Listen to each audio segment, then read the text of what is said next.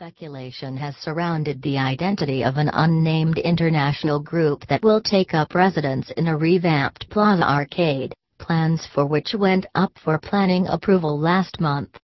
However, minutes from that development assessment panel meeting show it was attended by two representatives from Uniqlo Australia.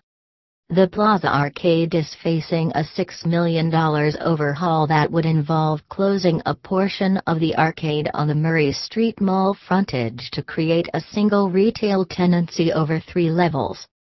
Uniqlo has long been rumored to be eyeing space in Perth, following the likes of Zara, Topshop and H&M.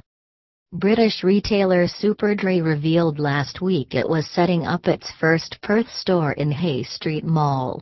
It will open on the ground floor of the Savoy Hotel building. Speculation has surrounded the identity of an unnamed international group that will take up residence in a revamped Plaza Arcade, plans for which went up for planning approval last month.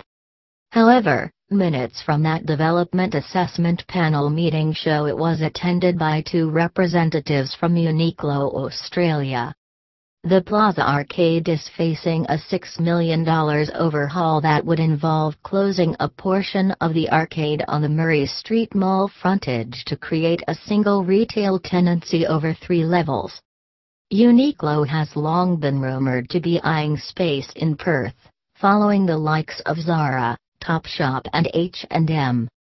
British retailer Superdry revealed last week it was setting up its first Perth store in Hay Street Mall.